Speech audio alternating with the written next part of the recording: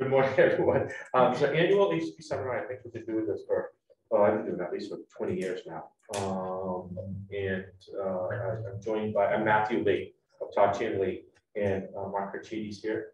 And he runs, he's an attorney as well, and he runs Antioch Associates.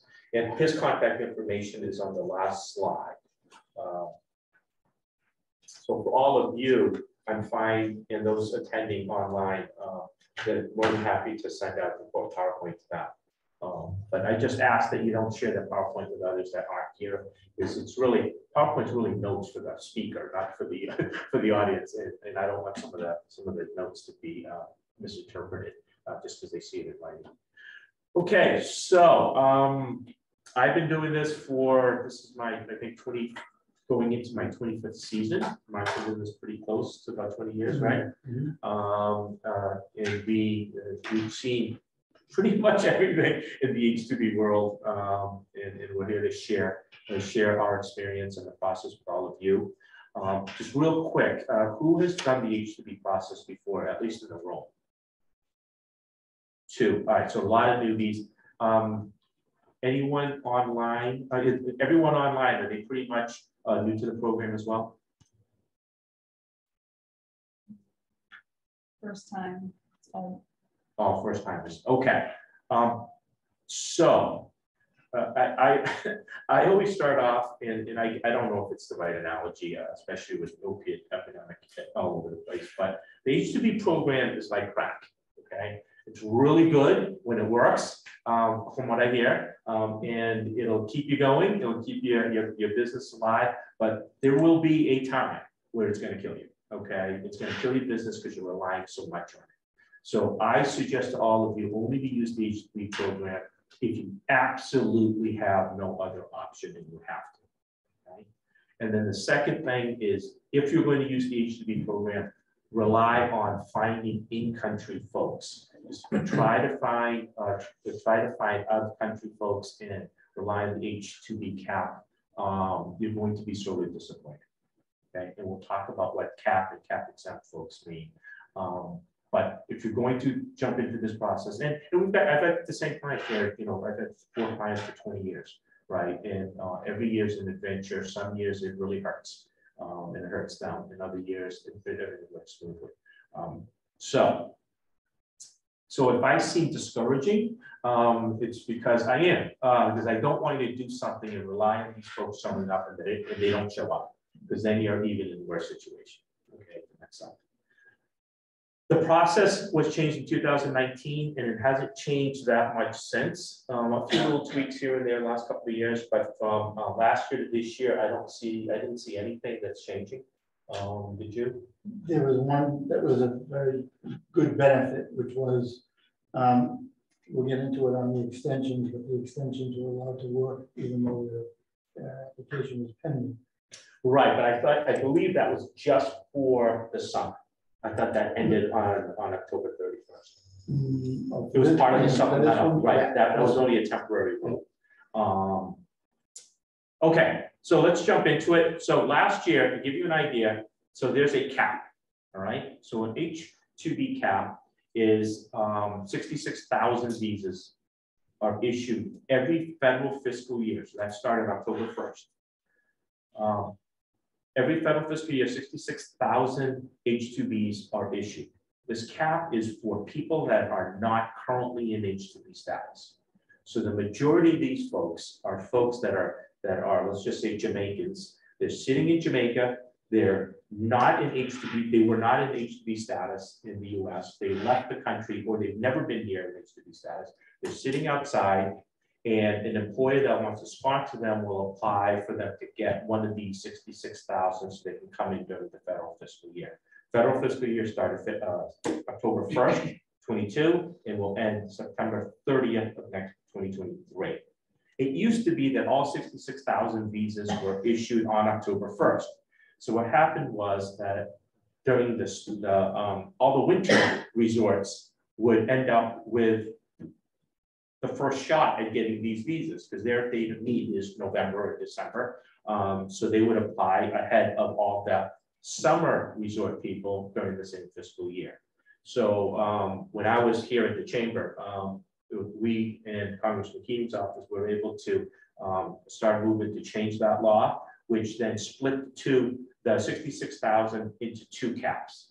So 33,000 is released on October 1st, and 33,000 are released on April 1st of next year. So that way, the next summer seasonal businesses have a chance at that 66,000 cap. Okay, so so there's 33,000 set for October 1st and 33,000 for April 1st. Give you an idea of what you're up against if you're trying to capture one of these cap numbers, so you can sponsor an H-2B that's sitting outside the country, or they're not currently in H-2B status. I apologize if I keep saying H-1B, because that's the majority of my business with you for professional workers. But I mean H-2B, okay? So last year, you're not allowed to file your application with the U.S. Department of Labor to start off the second phase of this process more than 90 days before your first day of need. So most people have a start of April 1st, okay? And that's April 1st is when that second 33,000 visas are released. So the earliest you can file is January 1st, all right? So if you have a need for April 1st next year, you're allowed to file on January 1st. Last year, U.S. Department of Labor received 7,800 applications for 136,000 positions. So on each application, you can ask for 20 housekeepers or 20 dishwashers or 20 cooks, all right? So there was 7,875 applications for 136,000 spots, all right? So you can do the math. There's only 33,000 released, all right? So this has been pretty typical the last, even right before COVID. This has been pretty typical for the last 5 or 6 years. So they started this new process last year. This is going into our 3rd year for the randomization. So this year is the 3rd year of what's called randomization, okay? So what they do is they're going to get the bulk of those April 1st applications on January 1st. So those 7,800 applications last year that were received between January 1st and January 3rd, they go into essentially a lottery at the Department of Labor. And what they do is they assign a group number, okay? So the group A are the first 33,000 applications that are picked basically out of the lottery, okay? So out of that 7,800 applications filed, they'll pick and they'll give group A to those applications that will fill out the first 33,000. Then there's group B, which is the next, I think we were going about 10,000, 20,000. Group B is 20,000, group C is 20,000, and it went all the way to E. F, all the way to F last year. So if you're not assigned, when you file your application, or your attorneys or your agent files their application on January 1st, you'll know by January 15th at the latest what group assignments your occupations were assigned. If you're not granted a group A, then the chances of you getting one of these 33,000 is swimming up, okay? However, doesn't mean the process is over for you. If you can find those individuals that are in the US in H-2B status that were previously counted in another cap, so they were counted during the fall cap or in the previous 3 years, they're allowed to stay and work, and they don't have to get another cap number, all right? Let me say that again. So for the worker, if the worker's brought in under the cap, they're allowed to stay in the US continuously in H-2B status for up to 3 years. And they don't have to, the employer that hires them does not have to capture another cap number for them. So Killington Resort applies in the fall cap with the 33,000. They get one of these folks, they come in. They can then go from Killington to Ocean Edge to Killington to Ocean Edge, and they can do that for up to 3 years. When they go from Killington to Ocean Edge does not need to get one of these cap numbers because they're cap exempt. That worker is not counted against the cap for up to 3 years, okay? So those are the people that I'm telling all of you, advising all of you, to search after. Because getting one of those 33,000 cap numbers on April 1st is it's less than 15% chance of doing that. Okay. One other point on that.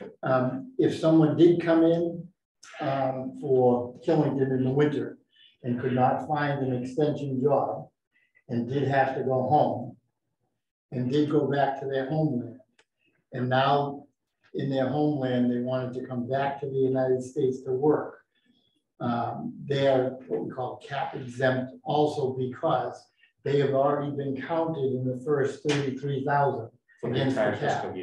So you can reach, if there are not that many that return home with the expectation or the intention of coming back. But if you can find those workers in their homeland and they did come in the first half, they are exempt from the being counted, double counted, if you will. So because the federal fiscal year is again from October 1st to next September, right? So it's just the way the federal fiscal year works. So if you're counted last fall, like he said, for Killington, that person is cap exempt for the whole year. So you could bring them in, okay? That's the difference between a cap exempt employee and a cap subject employee. Cap subject employee means you have to be Group A and get one of these 33,000 spots, all right? And the chances are very, very, very short that you're going to get it. Last year in our office was probably the luckiest we ever got. We filed 40 applications and half of them were Group A. But the year before, we filed 40 applications. I think 3 were Group A. What did you guys? We had we had 48% batting average if you want for Group A's and B's. Yep. And of the and just a caveat, we had 1, maybe 2 that were in Group B that got put into Group B that didn't get in. That, in other words, all of our A's and all of our B's except 1 or 2 got in under the cap, which was really good. So if you do get into a B, you still have a shot, because if somebody that got into Group A, and Matt will go over the timelines, if they didn't hit the timelines and get their approvals in time and do the paperwork timely, anyone in Group B can potentially jump over Group A. But it's not usual. It's not usual. And the reason for it is that Department of Labor is where we start off the process. And we're going to go into this in a minute. But they don't control the cap. USCIS controls the cap. U.S. Citizenship and Immigration Services. And USCIS's, they keep count of those 33,000. So as they approve the H-2B application, they're counting how many are cap subject, and they're counting that 33,000. So they will literally at any time say, cap's been met, we're not accepting any more cap subject employees for your application. All right. Last year, that was, they reached the entire cap on February 25th of last year.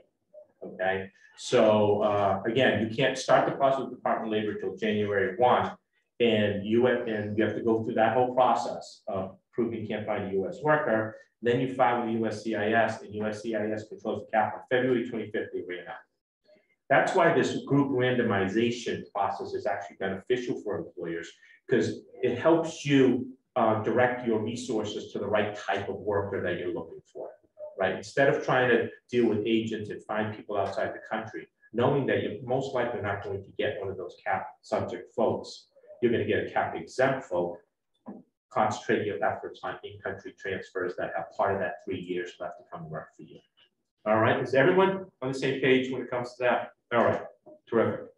Last year there were some, all right, so let's just move fast forward and let's say you got all your visas and your people were approved. That still didn't mean they came in on time, okay? So you have, you found on January 1st, you get January 1st approval, I mean Group A approval, then you go through, you file with USCIS, you get a cap number, and your 4 housekeepers from Bulgaria are approved for the U.S. Embassy in Sofia, Bulgaria. So they have to make an appointment going to the embassy, pick up their visas, be interviewed, and they come in. Okay. During COVID, the U.S. embassies were closed. Okay, so the problem was, even though you had approval in your hand and you gave it to your workers, they couldn't go to an embassy to get a visa, so they couldn't come into the US. This past year was a lot better, but there's significant delays at US embassies across the world. All right, so just because we've gotten you through to the last stage of the process, understand that they still have to go to a US embassy and consulate, and they have to come in and get their visas. All right, and getting a visa appointment is not easy. I know for professional workers in India, they're giving appointment dates now for 2024.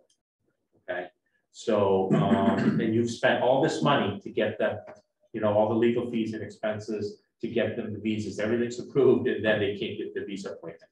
So that's yet another kind of a negative factor in this whole process. It's getting better. I don't know how quickly the visa delays are going to quicken up.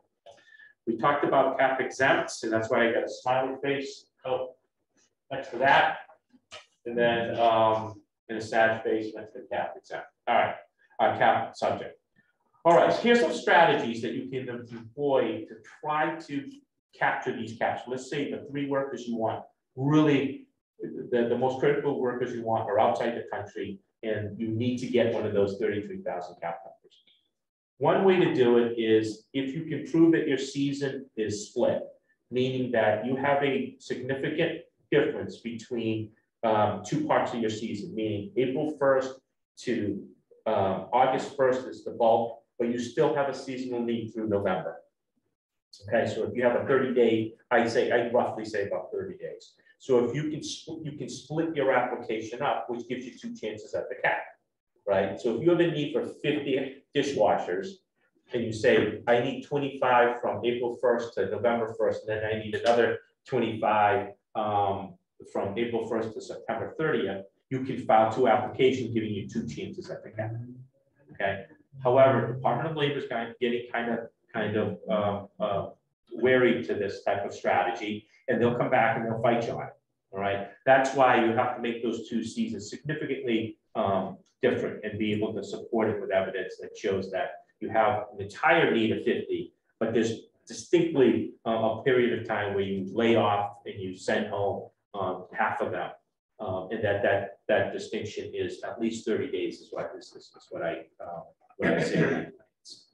Okay, so that's one strategy. Another one, but again, it's going to cost you more, right? So you're duplicating all your filing fees and your legal fees by splitting up 1 application for 50 dishwashers into 2 applications for 25 dishwashers for 2 different periods of time. All right. Second strategy is, let's say your dishwashers get Group A assignment, so you get a chance at the cap, but your cooks and your housekeepers are all Group C and D, so there's no chance you're going to get them in under the cap. But there's 3 cooks and housekeepers that you really want. You can bring them in under the cap as a dishwasher, but they have to work at least 1 pay period. I mean, they need to do that job, okay, for at least a pay period. Then you can file an application for them to go on to the other application and change them over, okay, to the position that you really want them to work this summer. Again, we did that in limited cases for some of our clients that really had 2 or 3 people that they wanted back, and they needed to be in this other position, but they were outside the country, they were subject to the cap, or they've already used their 3 years, so they have to leave. But again, this is going to cost you a lot of money, right? So, you know, my clients come back at the end of the year and they say, wow, why was my bill so high? And I said, well, because you wanted Frank to, and we, you know, because they had so many individual requests, and during the heat of the moment in April and May when they're panicking, they say, just do it, just do it, just do it. And then they get the bill, all right? So that's the biggest problem. What's a pay period?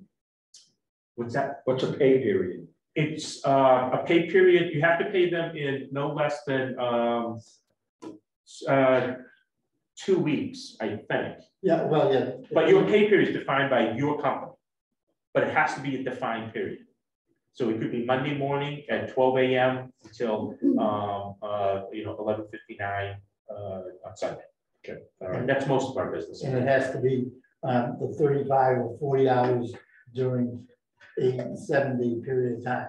So it can't be stretched out more than a week, can't be less, you can't put 40 hours in Can I just comment on that? Sure. On that thing? Of those two alternative strategies, I think the most important thing is kind of the cost benefit analysis and the risk that outlined there. I don't usually employ that in terms of the splitting, and I don't usually have them necessarily change a job title once they've been brought in. The reality is, especially in culinary and that type of thing, you know, if they're a food prep, they might, you know, pitch in and help it out to do dishwashing once in a while or whatever. But I wouldn't take somebody that came in on a food prep and definitively put them in the dishwashing position, or someone that came in dishwashing and definitively put them in line cook's position, certainly, for a couple of reasons. Number one, your payroll, it's going to affect your payroll numbers next year. So when you go through and show the information that you have to supply to support your need, your payroll numbers are going to be skewed if you have your line cook working in the dishwasher's position or vice versa. And so when you go to prove your need the following year, that really is going to be a problem. Second is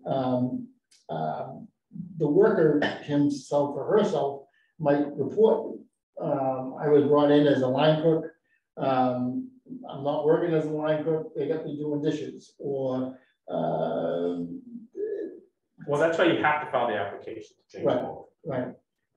So it's really my suggestion to my clients is really put the person in the position for the job titles that you really want that to work in. And even if it's multiple positions, you can try and use it, but if you get challenged on the payroll, they'll say, well, you know, John Smith is here, you've got him in this payroll, you've got him in that payroll, but they usually don't go in that detail. There is some risk, that's all. Yeah, and the only ones that really split are the larger resorts and the larger employees that are bringing in over 30 people in a particular occupation. So it's not, you know, if your need is 10 housekeepers and 5 cooks, it's not really going to work for you. All right, it's you know, the larger resorts that bring in 50 dishwashers and 50 cooks, and they need 2 cooks really on that application. They'll bring them in as a dishwasher, make them work as a dishwasher at least for one pay period, and then switch them over so it doesn't affect the payroll reports or the seasonality for that position. All right, so next slide is just some really quick acronyms that we're going to be shorthand for the presentation. CO certifying officer, that's basically the Department of Labor, USCIS, National Processing Center, wage and hour.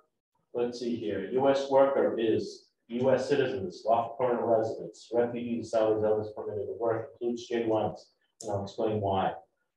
Workers in corresponding employment, first day of, you'll see 1DN, first day of need. That's your first day of seasonal need. Okay. The temporary labor certification is Form 9142B, and the SWA is the state workforce agency. In this case, it's Massachusetts Employment Labor and Workforce Development Office. All right. So what's the H-2B program? It is a program that allows you to bring in people if you bring in folks in specific occupations, if you can prove that you have a temporary non-agricultural need for that occupation. It's not necessarily your business, it's that occupation, okay?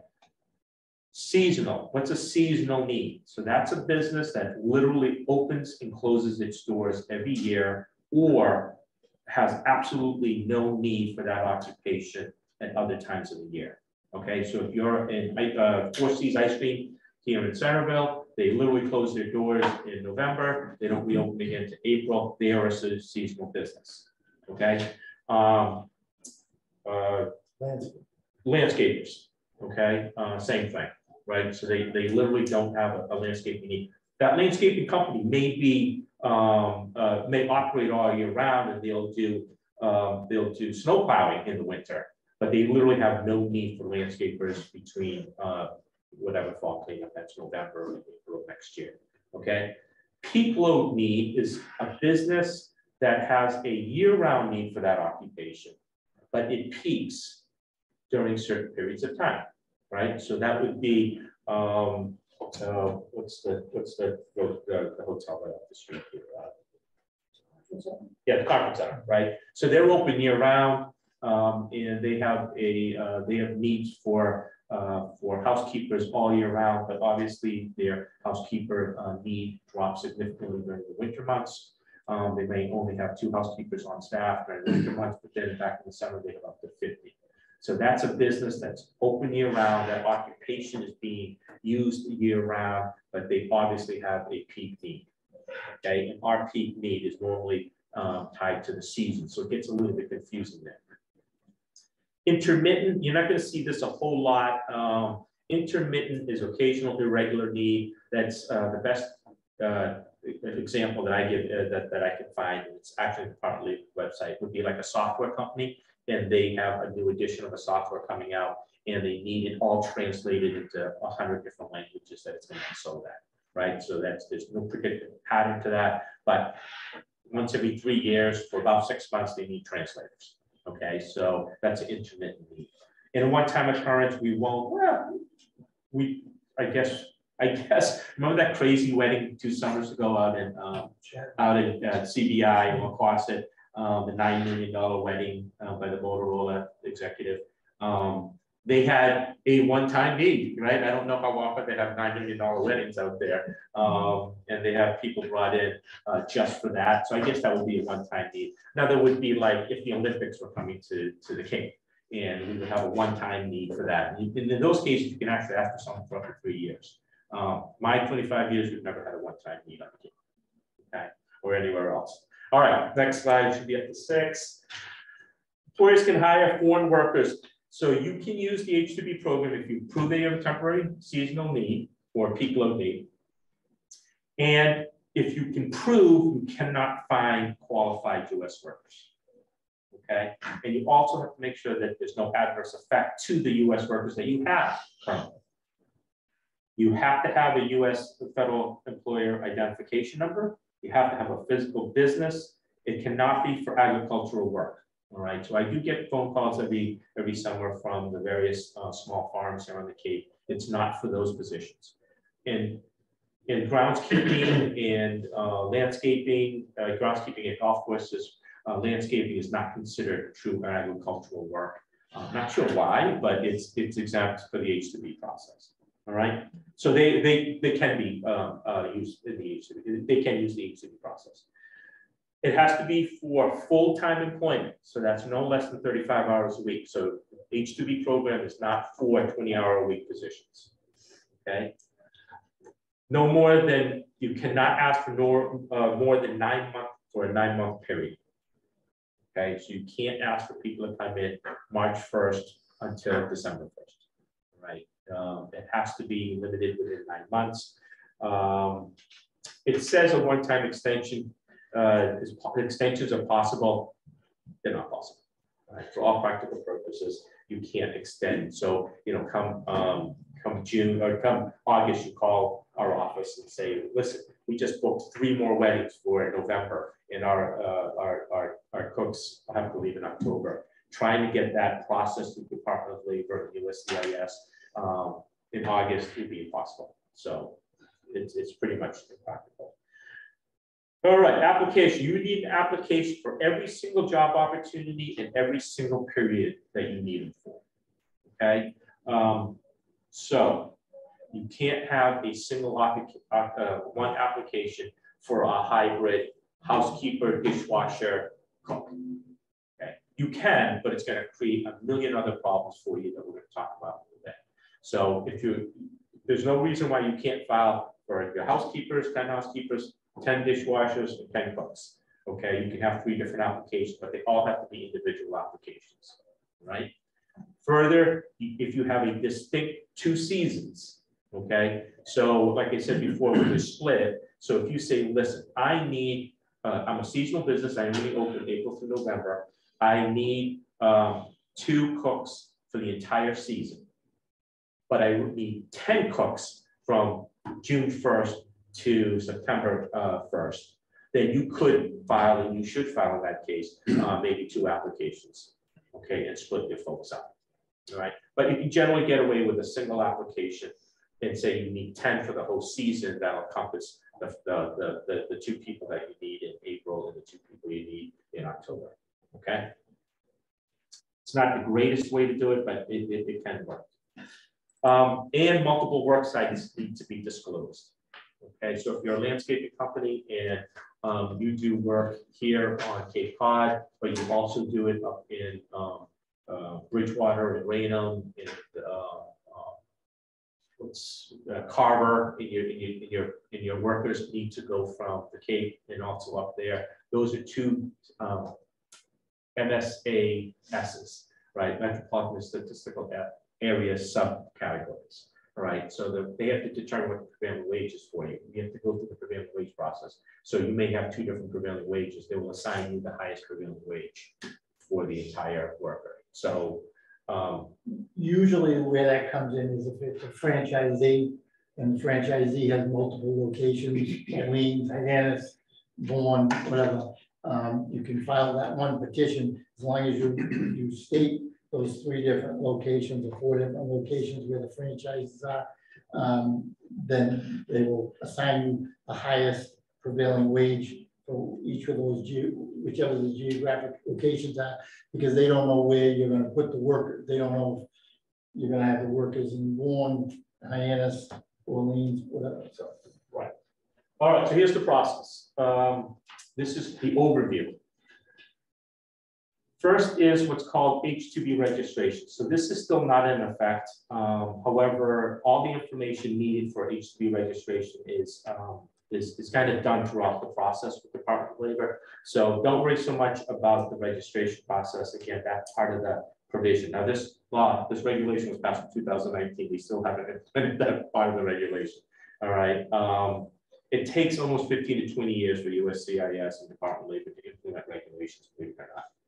All right, so the first thing you need to do is come up with a job description and for the occupations that you want to bring people in, and you have to file that occupation with the U.S. Department of Labor on Form 9141, which is prevailing wage request. So that's where you have to describe the job. You have to describe where the work's going to be performed. All right, well, those are the 2 primary things. All right, you don't need to know what time, what the period is going to be yet. You don't have to talk about necessarily the benefits that come with the job, but what are the job duties and where is it going to be performed is what U.S. Department of Labor wants. This prevailing wage form takes about 60 days to turn around. In our office, we have all of our prevailing wages filed by October 1st, right? And I know that Mark tries to do the same thing, but they keep trickling in. yeah, I think by November 1st. yeah, we've submitted the first one September 1st this year. It just came in this week. Okay, well, that's pretty quick. 6 weeks. Right, but it will slow down. Yeah, usually it's 3, 4, 5, but this has been slow this year. So we estimate 60 days, right, to be safe. Once the prevailing wage comes back, that's what you're stuck with. Okay, that's what you have to pay your H-2Bs if they come in, and all other U.S. workers that are performing the same job duties. Okay, so and we'll talk about that in a little bit as well. All right, so then the prevailing wage comes back, and in the meantime, Mark's office or my office will be preparing the TLC, which is the labor certification form that we have to file on January 1st if you have an April 1st start date. So if you have an April 1st start date, you can't file earlier than 90 days. So that brings us to January 1st. And we're preparing the larger application for the Department of Labor. And the temporary labor certification is on Form 9142B, and there's an Appendix B. Again, you can't file that form 90 days, more than 90 days before your first day of need, or any earlier than 75 days. All right, because what they want is they want a very distinct period of time where you're recruiting for U.S. workers to prove you can't find a U.S. worker. Right. All right. When we kick off this process, we're also going to request the Massachusetts Department of Unemployment Insurance Labor Workforce Development Office to post the job on their unemployment website for, it's going to be up there for pretty much the entire spring, the late winter and spring, just to funnel the US workers that might want that job to you. All right, so then what happens is if you're Group A, right, and you pick one of those, we found January 1st to 3rd, and you're a Group A person, you're a Group A occupation, then you're going to be the first ones picked up by Department of Labor and the first ones processed. Okay, so they'll issue what's called a notice of acceptance, which says, all right, activate the job order with the state, and we're going to post the position in your office to find US workers. And this is a 2-week process, and you have to field all applications from US workers. All right, then you have to, at the end of that 2-week process, you have to reply back and tell the Department of Labor that you have not found any US workers, or you found 2 that are going to show up in April, and they won't. Okay, a lot of the folks that apply for these jobs they're doing what they have to do to get their unemployment benefits from Massachusetts. So they'll go on the website and they'll say, oh yeah, I'll be a cook, you know, on the Cape for you, and then it's 3 months later, so they're not going to show up on April 1st. But it's the process. We've got to prove, you have to prove you can't find a US worker. So all of stage 1 literally starts now. And if we're lucky and you've got a Group A assignment, we have a labor certification by the end of January. Okay, so the process starts now, and if you're lucky, ended mid-January, mid-February, the whole first stage of this process. That's the duration of it. Once you have an approved temporary labor certification, 10 cooks for Hyannis from April 1st to October 30th, 31st, then you go to USCIS and you apply for them to be issued a visa or visa status if they're already in the US. Okay, that process, you can request 15-day adjudication. You have to pay extra for that. That's an extra $1,500, but you can ask USCIS to approve that, adjudicate that, that application 15 days. And then the last stage is once you have that approval notice, if they're in the country, they can start working for you. If they're outside the country, they have to go to a US embassy, their consulate, and make a visa appointment. We don't provide those services in our office. Do you guys provide consulate services? No. Yeah, well, we have an agent there. You have an agent, okay. And we're going to talk about agents a little bit as well. They're very helpful, and you really need one, because I'm a law firm. We're a law firm. We're not an HR office, right? So we don't help shepherd folks to the embassy, make them appointments. We don't. We just get the legal approval notices and then hand it off to the employer to go find to shepherd their people through the travel arrangements of the embassy and the consulates. We give them all the paperwork they need. Okay, and I think Mark was saying that they pretty much do the same. But you need somebody on the ground. So if you get 20 folks from Jamaica, you need someone to coordinate the visa appointments and get them to the embassy with the right paperwork to get the visa so they can on it. Okay, or if they're all coming from Walt Disney World at the end of March, and you've got to coordinate, you know, transportation for them to get here, and get them their approval notices and get them their notices and things like that. Again, we don't do that in our office. Most law firms don't, but they might have, like Mark said, they have an agent overseas that coordinates some of that. You don't have an agent in every country, right? Not in every country, because not every country requires an agent. Right, right. So remember, there's a third stage to this. That's the visa acquisition process if they're overseas.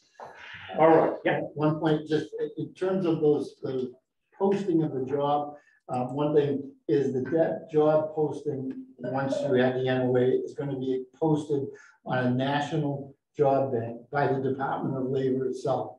So when the recruiting process comes, don't be surprised if you start getting calls from people all over the country and people all over the world who access that job site, that USDOL job site, and see that job offering, and they're calling you for those jobs. If they call from out of the country, you're not required as part of the recruitment process to even talk to them. If they call from inside the country, you're required to at least discuss it with them, potentially offer them the job if they're able, but It's up to you. If Yeah. you want to take a chance on somebody coming across the country, or you want to pay for somebody to come across the country to take your job, take the job that you're offering.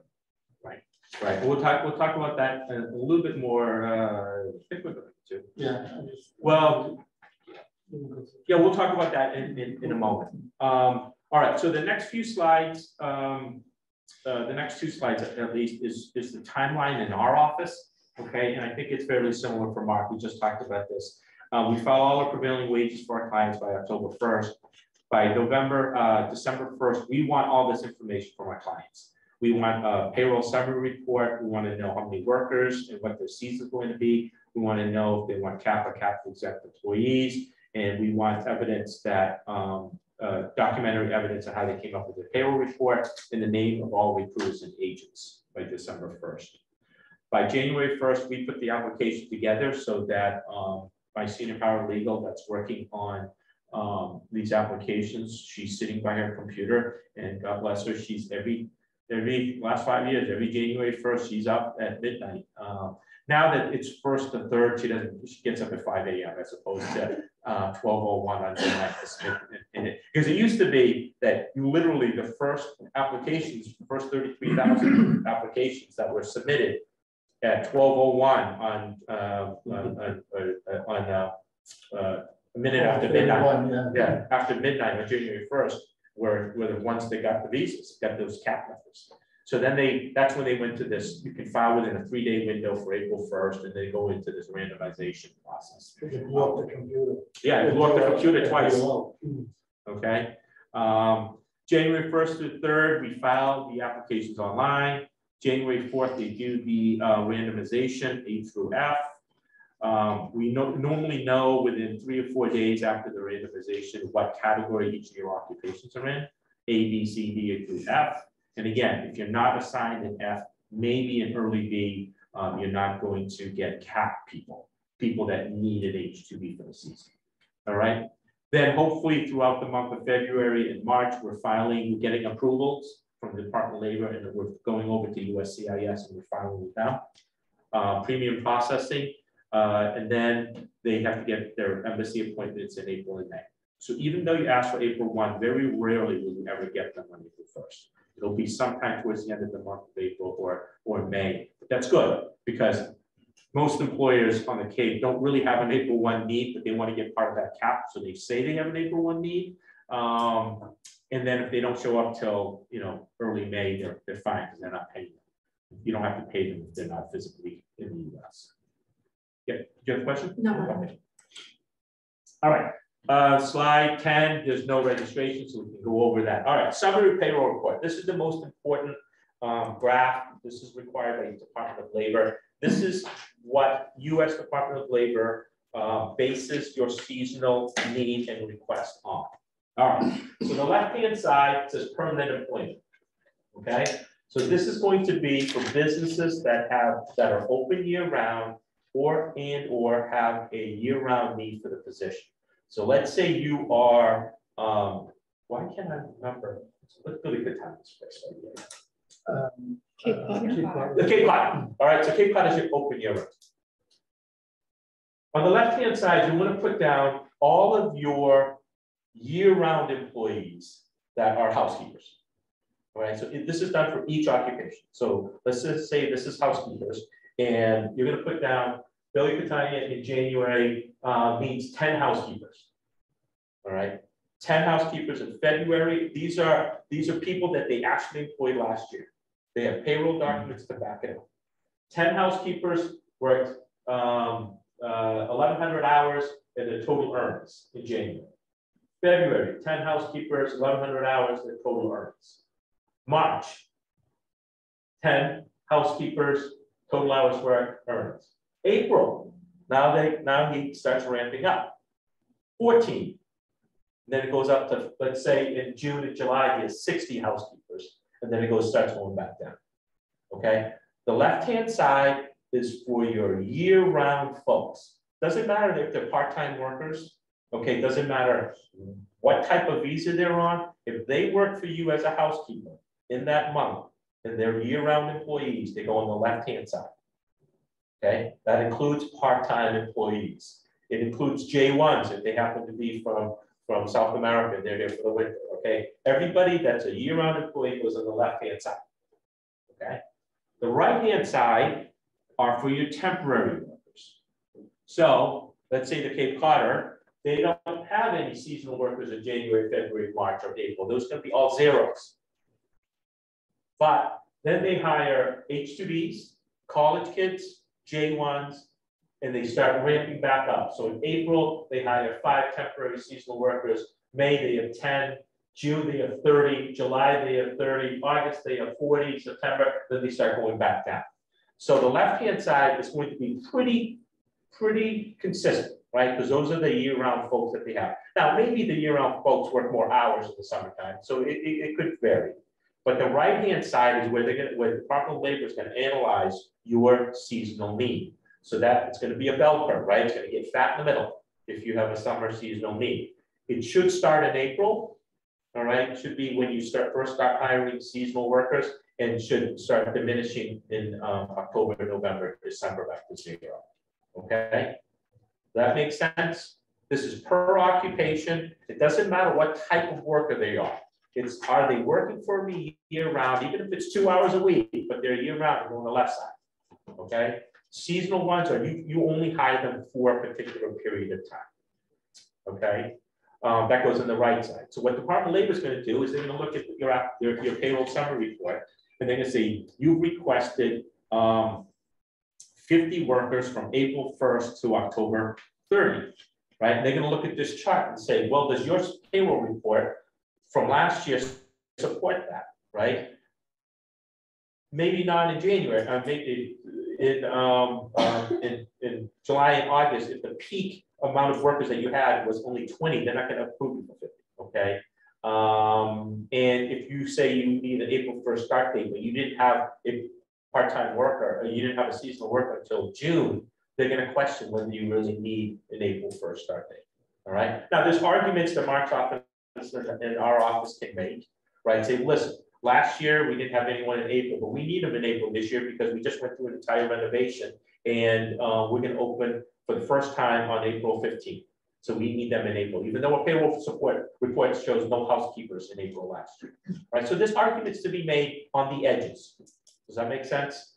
This year we normally don't have a need for November, but this year we have 6 weddings booked in November. And here's literally a copy of, you can black out the names, but here's our registration, and here's the weddings that we're doing in November. So that's why we had no housekeepers last year in November, but we need them for this year. So there's some wiggle room, there's some argument, and the Department of Labor is pretty good about that. They really come back and fight us on it. So long as you give them a legitimate reason why your request doesn't neatly match this payroll summary report. Well, one other thing, yeah, hold on. Yeah. If you're a seasonal business, you will never have anybody on the left side. Okay, so then all your people are temporary, right? So if you literally don't have a need for housekeepers in January, in November, December, January, February, March, then your entire need for housekeepers is seasonal. So you won't have any year-round permanent employees on the left. They're all going to be seasonal workers on the right. Right? US workers, even if they've been coming back for 30 years, they're on the right. They're permanent in your mind, but for payroll purposes, they're on the right side. All right.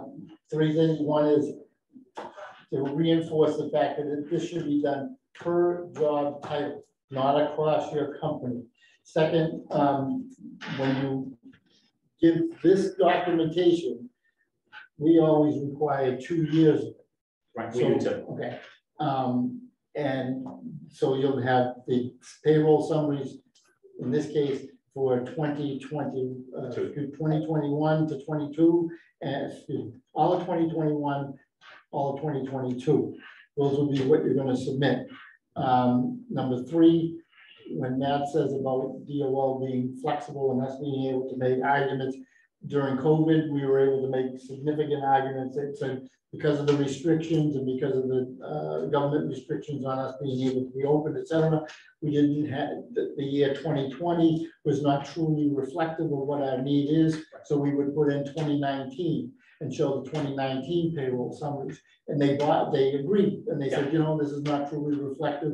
2019, 2021, those are truly reflective of what is more really your need. And you were able to get your number higher. The third thing, and I think the most important is, you should be doing this now. Right. This is the information that we need for that December 1st deadline. So if you have a payroll company, or if you're in charge of the payroll yourself because it's a small operation, you should be working these numbers now. Last, it should be consistent with what your 941s reflect. So the bell curve that Matt reflected showing the needs. When you submit your quarter, one of the things that goes in with this, and we'll get to, is your quarterly 941s for 2 years. You should, those 941s, even though they show all the job titles, should reflect your withholdings on that same curve. So that the DOL can say, okay, we see a need here that goes from 8, but you're trying to prove 2 things to that. What your start date of need is, what your end date of need is, because you can have the H-2B workers for up to 9 full months if you can prove that that's what your need is. So they're going to look at this, they're going to say, does this prove 9 months or the period that you're requesting? Then they're going to look at your 941s and say, are those consistent with holding payments that have been made on payrolls that reflect this? And then the last thing, which is really the most important, is being aggressive about the information that you supply with them, because we're paid by the word sometimes. We can be, you know, creative in terms of how we argue at the DOL, but that's slowing up the whole process.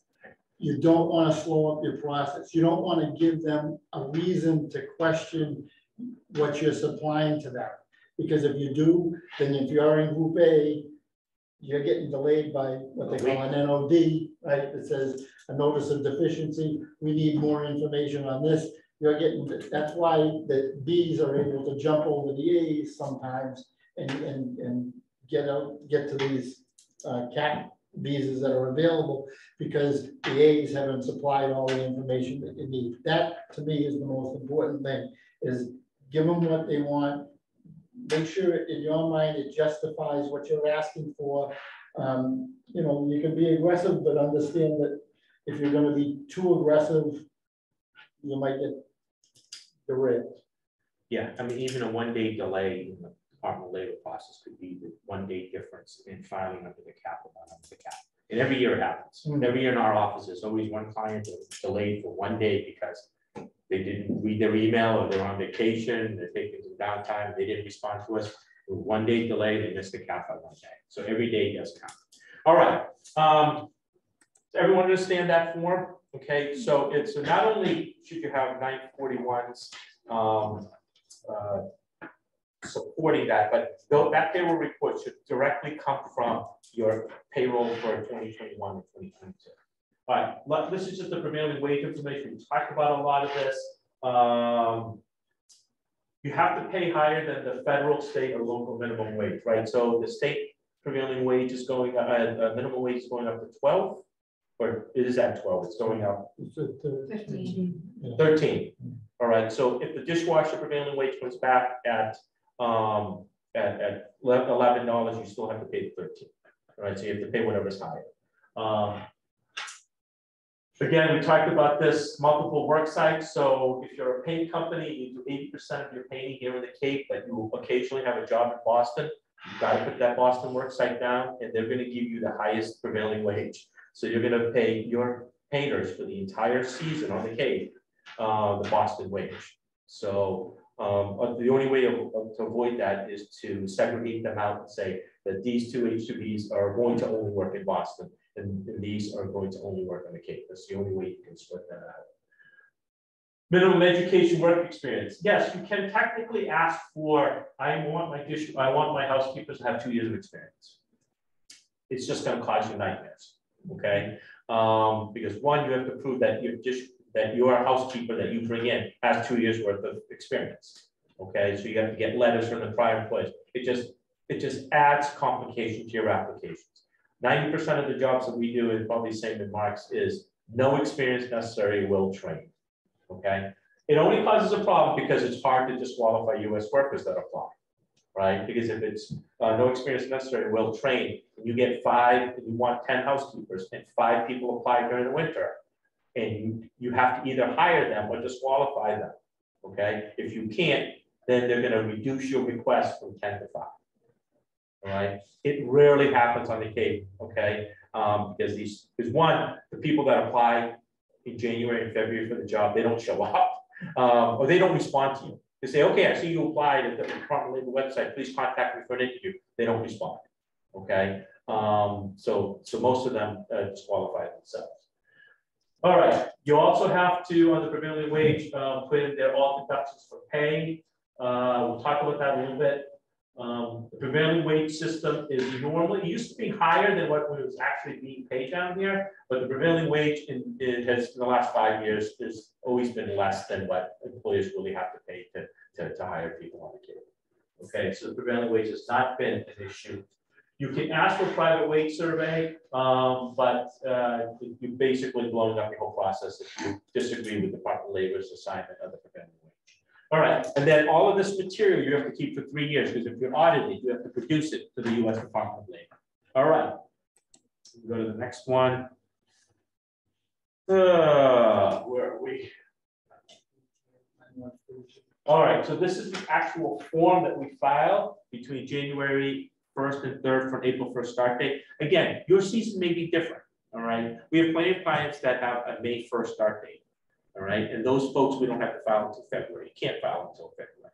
All right, we just use April 1 as a reference point in these slides.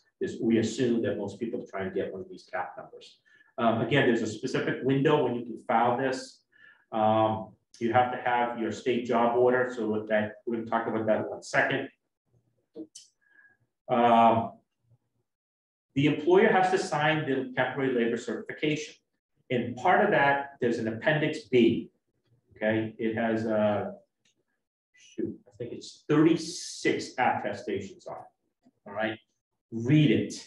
This is what you're promising U.S. Department of Labor on a federal application with civil and criminal penalties that you're going to abide by. Okay, we're going to talk about a lot of those obligations and liabilities later in the slides, but read the Appendix B every year, because you're going to say, shoot, I didn't do that last year. All right, or oh my gosh, you know, this, I really have to do this moving forward. Yes, because if you're audited, you have to prove that you complied with this program. All right. All right. You have to include with this filing on January 1st and 3rd, not only the actual temporary labor certification form 9142B, you have to put in there the prevailing wage that you received and a copy of the order that you're going to put on the state job bank. Plus, you need to disclose all your agents and recruiters that are helping you with this. So if you have somebody in Jamaica, someone in Bulgaria, or someone in Mexico, or someone on the ground that are doing the HR function for you, to get people to identify landscapers and cooks, to get them to the U.S. Embassy for the visas, to get them on an airplane and a bus. All those agents and recruiters have to be disclosed. Okay, and the reason for it is that those folks, those agents, a lot of them are kind of sketchy. Okay, and they extort money from the workers to get your job. All right, so if you call an agent, say, listen, I need 5 dishwashers, and they have to have some experience, and the person's in Mexico City, your agent, that agent is going to go to all the neighborhoods and find those 12 dishwashers, but they're going to charge them. Hey, listen, you want to be on this job list? You want to go work on the Cape? You're going to pay me $500 and I'll get you on that list. That is prohibited. Okay, you cannot. There can be no charges made to the employer, to the employee. Okay, so the employee can't be extorted money, and this is the Department of Labor's way of trying to discover who those bad actors are. And every year there's a list of bad actors and bad agents that extort money from the workers. Okay, you can pay that agent. Say, listen, I'll pay you the $500 per person to identify those workers, but the agent can't charge the employee. All right. All right, so all that, we can go to the next slide, all that is filed. Just a short little blurb on what the SWAT is. Again, it's just when you start the recruitment part of this, and when you file a temporary labor certification, the goal here by Department of Labor is to identify US workers, okay? So they make you post this job on the state job bank for 2 weeks. Well, it's actually longer than that. It's for the entire period. It's up to 21 days before your first day of need. So if we file in January, you get picked up, you start recruiting January 15th. This ad for your housekeepers is going to be up on the Massachusetts Department of Labor website up until 21 days before April 1st or May 1st, or whatever that is. All right. And all US applicants are supposed to use this portal and through the Hyannis Career Opportunities Office to be sending you applicants, to send you US applicants to work. Okay. We didn't have one last year. Do you have any? Applicants? Yeah, US applicants through the state. Oh, We always have a couple, but they don't. I mean, when you, Right, they never show when you up. take 1,000, 1,500 positions, you have Right. that 1 or 2, Right. a small percentage. Okay, this is just what needs to be in that state job bank. Basically, you have to put a full description of the job duties, minimum wage offer, frequency of pay. We can go to slide 16. And then there's some language that has to be on your state job bank job order. Okay, one of them is that you will pay inbound, outbound travel. Right, so this includes, in theory, this includes college kids sitting at University of Colorado that goes online and sees this job and they apply for your position. You have to interview them. We'll train, no experience necessary. And they say, yep, I'm going to work for you. I get there May 1st. And you pay for your Jamaicans to come over. You've got to pay for that college kid from Colorado to come in as well. You have to treat American workers the same as you do foreign workers, and foreign workers the same as you do US workers. All right. So I've never in 25 years really had this happen where a college kid actually goes online and goes to the Mass Department of website. But in theory, it can happen. Okay, so you have somebody in Texas and they're itinerant worker, they're looking to come up to the Cape and they see this job and it says that inbound travel, they can apply for the job and you have to pay for it. But you don't have to pay for it until 50% of the summer they work the season. All right, so that's one of the catches to avoid people that just want a free trip. And there's other language on here that needs to be on there. Now, there's also other provisions that you need to disclose if you're providing these benefits to your H-2Bs, okay? If there's overtime, you have to disclose that there's overtime available. If you're gonna provide on-the-job training, you have to state that. If you're gonna provide daily transportation from their work site, you have to disclose that. If you're going to offer some type of limited boarding, lodging facilities, then you have to disclose that, okay? If they qualify for health insurance halfway through the summer, you've got to disqualify that. If we have a lot of employers that they qualify after 2 months for their retirement savings plan, you have to disclose that. All right. The key here is that whatever you're going to offer U.S. workers that are temporarily doing this job, you have to offer them to the seasonal worker, H-2B. And if you're going to provide special things for the H-2B worker, you have to offer them to the U.S. worker. Okay, so what the Department of Labor is trying to do is that for all your seasonal workers, they all have to be treated equally. No one can be treated better or worse. Okay. All right. Next slide. So this is what a typical job order looks like, and what your posting will look like. Okay. A lot of this is required language. The yellow is required. No, the yellow is yes, it's all required language, really.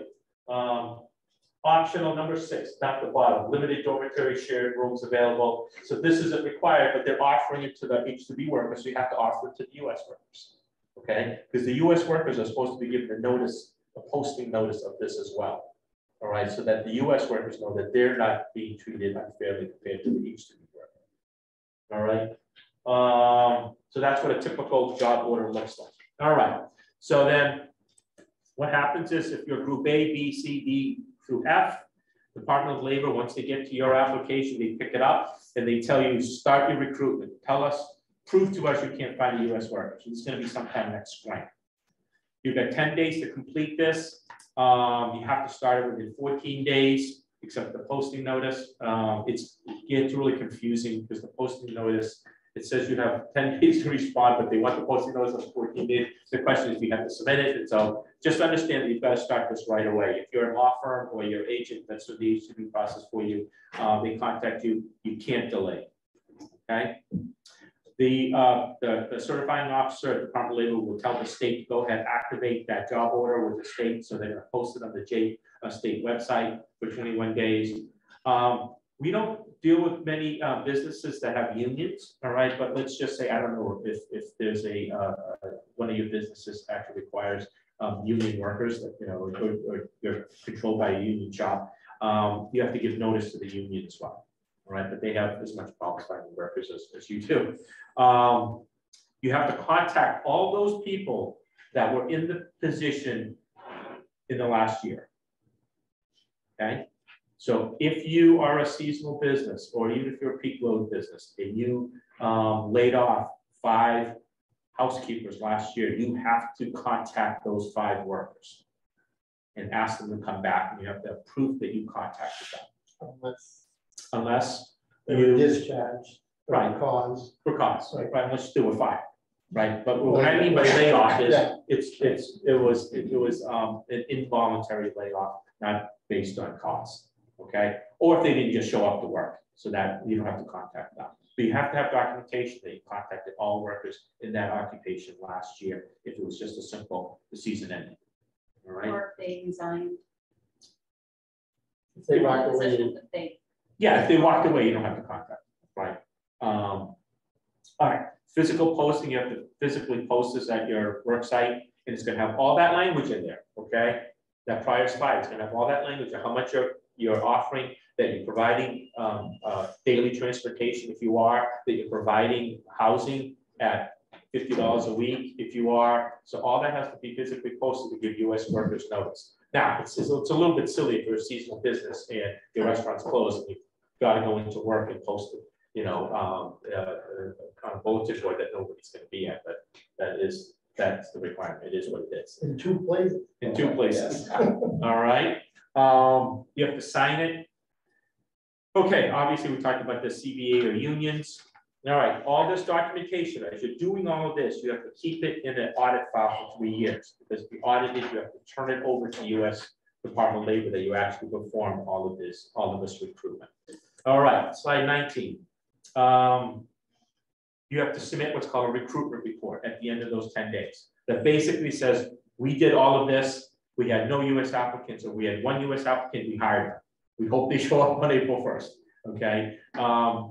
And it's basically just an attestation stating that you've complied and tried to find US workers, and that you will continue to find US workers up to 21 days before the first person shows up. Then the CO, that's the certifying officer at the Department of Labor, they can certify it, they can partially certify it, they can deny it, they can request more information, or they can make you do directed recruitment, where they don't believe that you did any of the recruitment and they'll conduct the recruitment for you. All right. Normally you'll be certified or partially certified. So that's when they'll come back and say, you know what, we really don't think you have a need all the way through November. We're going to cut your season short through October. Or we don't believe that you really have a need for 10 workers. We're only going to approve you for 8. Okay, so they do that. Or you ask for 10, but you made an offer to 2 US workers that applied. So we're going to approve you for 8. So normally, if whoever you're using knows what they're doing, you're going to get it certified. I mean, knock on wood, I think we've had 1 application in 25 years that was denied outright. And actually think we went that on appeal. So, and I'm sure the track record is the same for Mark. So as long as you have all the supporting documentation, if we're going to get this approved. Might not be the exact season you want, might not be the exact number of people you want, but you can get it approved. Okay. Just to follow up on the appeal, you have a right to an appeal. If they say this season is going to be shorter, the number's not going to be, you have a right to an appeal on it, but don't bother. Because by the time you go through that appeal, your season's going to be over. You'll be in the next year. So just don't bother. Right. Most important part of this slide here is the post-certification audit, and we're going to talk about that. And if you don't care about your obligations and liabilities by participating in this, the whole second half of this presentation, you don't have to even participate in. But I think it's the most important. Because if you are audited in the next 3 years about this year's program and you fail, you can be debarred, which means you cannot participate in the H-2B program for up to 5 years. You could be awarded civil penalties and back wages, not only to your H-2B workers, but to also US workers, okay? And if it's really bad, there's $250,000 fine and 5 years imprisonment. And because immigration is such a hot issue, you guys all heard about what happened up in the North Shore of Boston. They literally went in and arrested 3 owners of this restaurant where they were helping them come in on various types of visas, and they made them work in the kitchen to pay off the travel expenses. And that's considered alien smuggling, all right? And it's also considered slavery, which is still against the law, all right? $3 an hour. Yeah, until they paid off their debt, all right? So the U.S. Attorney's Office will go after employers that if you threaten them, listen, if you don't show up to work on Saturday, I'm gonna have you deported. That is a crime, okay? You cannot use the threat of deportation or kicking them out you can't use it as a threat at all right? That's a crime as an employer, all right? It's considered involuntary servitude, but basically you're forcing that person to work against their will. All right, next. What if they quit on you in the middle of the season? Are you obligated to? No, your only obligation is to notify U.S. Department of Labor and USCIS within 48 hours that they're no longer employed by you. That's your only obligation. Or if you fire them. Or if you fire them, right? Right. Once employment is terminated, it's prior to the end of the season, and they're no longer working for you, or they don't show up, or you fired them. You have 2 responsibilities: notify the Department of Labor, notify USCIS within 48 hours that employment is ended. Then it's up to them. They stay here illegally, or USCIS wants to go after them, that's up to them. But your obligation ends, and that's all you should do. Okay, that's all you should do. All right, obligation and compliance. All right, now we're going to get into the really kind of the ugly stuff about all this. But you know what? Let me come back to that. Why don't we skip up? Right, we'll come back to the obligation and compliance and just get through the process part of this. Can we skip up to slide 33, and we'll come back to 21. Go to 33. 33, yeah, stage 2.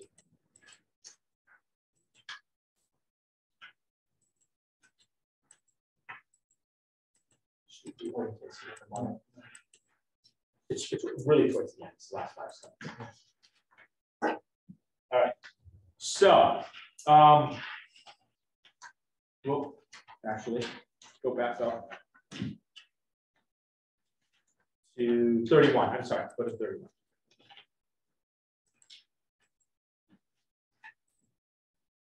All right, so you get this, you have this temporary labor certification in hand. Again, we're starting the process now. Hopefully by mid-February, if you're a Group A, you have this labor certification in hand, and it'll say from the U.S. Department of Labor that your business can sponsor H-2B workers from this period to this period, how many, and at what wage, and with these terms that you've disclosed, right? Then you go to USCIS. Now you go to U.S. Immigration, and you're going to ask one of 2 things. You're going to say, hey, these 10 people are sitting in Jamaica. They're subject to the cap. The cap's still available. I want these 10 people to come in from U.S. Embassy, Kingston, Jamaica. I want these people to come in from U.S. Embassy, Sofia, Bulgaria, Mexico City, Mexico, wherever, okay? Or your other request would be, it should be, I have 10 housekeepers that are currently working at Killington. They're going to be in valid status through March 31st. They're going to start for me on April 1st. Here's proof that they're working at Killington. Here's their approval notice for Killington. Here's their pay statements that they're working in Killington. We want them on April 1st to then start working for us. So you can ask one of those 2 things, right? Either they're outside the country, you're going to bring them in at an embassy, or they're in the country, you want to transfer their H-2B status from Killington to your business for the summer, okay? With that, you include the temporary labor certification, you include that payroll summary report. And what we do is we also include evidence of the seasonality of the business. So we're going to submit shots of your website. If you're a resort that's open year round, we'll actually take printouts of your, most all of you that have hotels or inns. You have the online, you can see the months that are crossed out, the days that are crossed out on the online reservation system. And then when they open up to prove seasonality of your business. So we'll put a few extra things in there. There's a letter that we include at both stages that describes your need, describes the job, describes what they're going to be doing and what benefits you're going to offer them. All of this is filed with USCIS. If you don't ask for premium processing, your application will be, if we file in February or March, your application will be adjudicated until August. Okay, so it's called premium processing to ask for a 2-week adjudication, and it's optional. Government blackmail. Yeah, it's blackmail. You have to pay it. All right, because that's the only way you're going to have the application approved in 2 weeks. All right. Once you have that approval notice in hand, if your folks are outside the country, you give them their approval notice or give it to your agent, and they shepherd your folks into the embassy to get the visa appointments, and they come in. Or you go to, or you can have the approval notices on the bottom, and they're going to say that John Doe, Carolyn Smith, they have approval notices saying they can work for you from April 1st until October 30th. And you give that to each of the workers. That's evidence that they can work for you starting on April 1st or May 1st, or whatever the start date is. Okay. Let's see here. So that was slide 32. Go up one. So that's all the information that we include. Go to the next slide. This is your only obligation. Okay, so if they abscond, they don't show up, you have this much time to notify. It's really easy. There's a email address for Department of Labor and email address for USCIS, and there's very specific language that we give you. And you just email them and say that this person's employment was terminated on this date. That's your only obligation. And really, you shouldn't do anything more than that. You don't need to search them down. You don't have to make sure they got on a plane to leave. However, if you do terminate them by the end, you're on the hook for paying for their return trip. All right. In most cases, they just disappear. You can't find them. In most cases, they don't want to leave on time. Right. So they're not going to come back to you for their airfare home. All right, but it does happen. Every couple of years, we get somebody that says, you know what, I hate Cape Cod. I don't want to work here anymore. They quiet quit at work. You fire them, and then you got to pay for their trip home. All right. What I suggest in that case is you buy the airplane ticket for them to leave. All right. You arrange for it. Not say that you're going to reimburse them for their ticket home. They get a first class ticket via London, to go back to Kingston, Jamaica. All right. All right. Then the last stage is the consular process, and really, these are folks that need to get their visas at an embassy. Okay. Now, this part is tricky. Like I said, now you've done all of this, right? You started the process now. You have the temporary labor cert in February. You have the USCIS approved. You got it a group A, you got it under the cap. And now you have the last stage. You sent the approval notice out to your agent. They're bringing this person into the US Embassy in Kingston, Jamaica.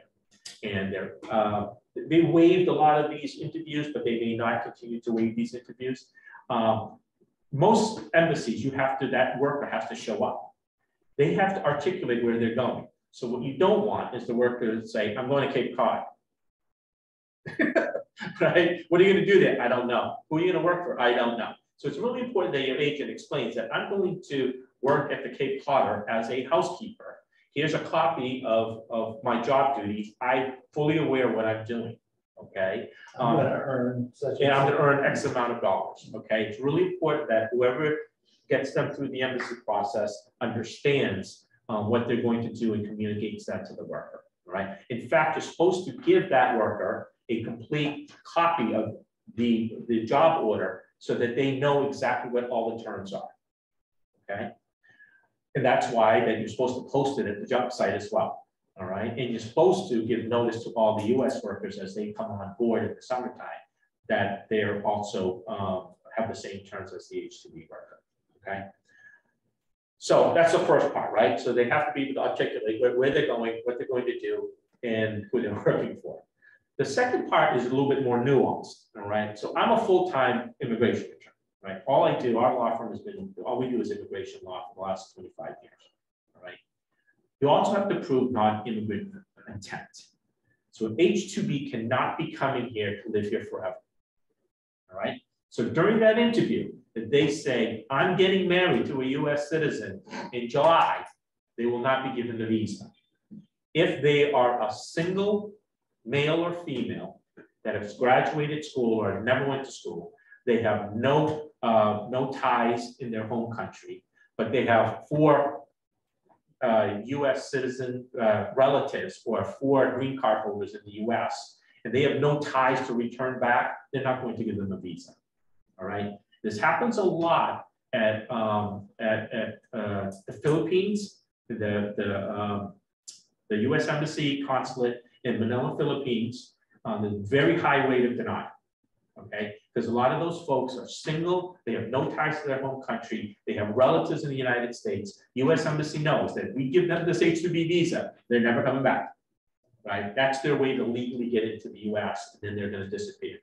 This happens a lot in Rio de Janeiro, in the Brazilian consulates, because we have in this region a very high illegal Brazilian population, right? So they have no ties to their home country, or they've not done the H-2B program for several years, they're not coming here, all right? The Jamaicans actually get a break, okay? And the reason is that most Jamaicans ultimately go back, okay? So a lot of them have a very long history of coming and leaving, even if it's every 3 years, but they all go back home, all right? So the Jamaicans, unless they say something really dumb, like I'm marrying somebody in July, or they're pregnant and they go in and they say, Dad's, you know, in the US, the Jamaicans, they usually come a break, all right? But understand, and South Africa has now become a very popular place for for Cape Cod businesses because they have a very big hospitality industry, and their season is opposite our season. Right, so right now they're just winding down, or they're ramping up their season down there. Right, so South African hospitality industry folks are pretty common, being brought here in more numbers for next summer. All right, so be aware that they still have to get through this visa process, and it's not easy. All right, especially all these other embassies and consulates. J1s. If you have somebody that's just came here the last 3 years on the J1 program, and they go back home, they're not going to get an H-2B visa to come back. Okay, and the reason is J1 program is a program for college students. So once they've graduated and they've done their 3 or 4 year maximum J1 program, if they go back home after their J1, so they work here as a J1 this summer, but all winter long they do nothing. Right? They don't look. They have an electrical engineering degree from the University of Bulgaria, and they don't look for a job, and they're not doing any work in their home country. And then they're all of a sudden on your petition for H-2B for the following season, they're going to have trouble, all right? Because the chance of them becoming a flight risk in the U.S. is pretty high. So the U.S. Embassy and Consulate will probably deny. So if you're doing this H-2B program because you want to bring your 2 J1s back next year, I wouldn't do it because it's less than 50% chance of that, all right? So understand that the visa process can be daunting, that last stage. And you've spent all your money at that point. You didn't pay for the visa point, all right? So again, that's just the reality of this visa program. I would also say that it's probably not cost effective if you have one occupation and you have less than 10 people, okay? Because at least in our office, I think Mark does it, we basically charge per occupation. You can have as many individuals as you want on it, okay? So the legal work's almost the same for 10 dishwashers as it is to file for 50 dishwashers, okay? especially if they're all coming from the embassy overseas.